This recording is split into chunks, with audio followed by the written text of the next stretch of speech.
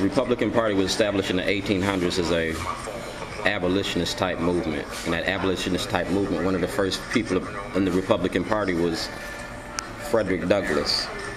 Frederick Douglass is a mentor to me because he freed the slaves. Dred Scott is a mentor to me because in Dred Scott, he showed that people were property and people were traded as property and such. All right? This is Judgment Day. And like I said, I'm a black Republican.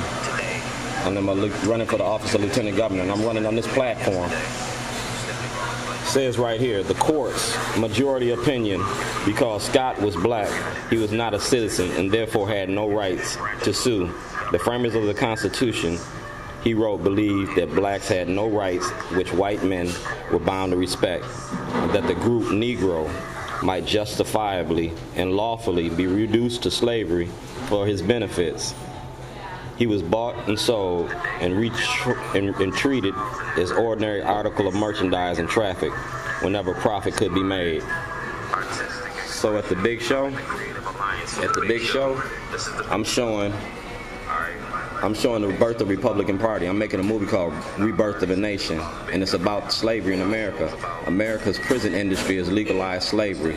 Wherever man is traded for prospering money, that's slavery, and that's your American prison industry.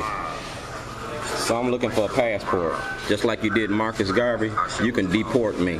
You can send me to a foreign country because I want to give up my citizenship, because I refuse to be treated as property.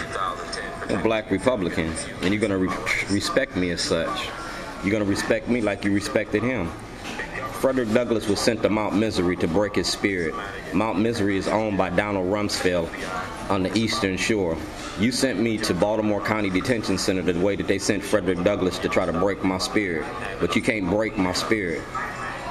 I'm a black Republican, and I'm an abolitionist, and you're going to free the slaves.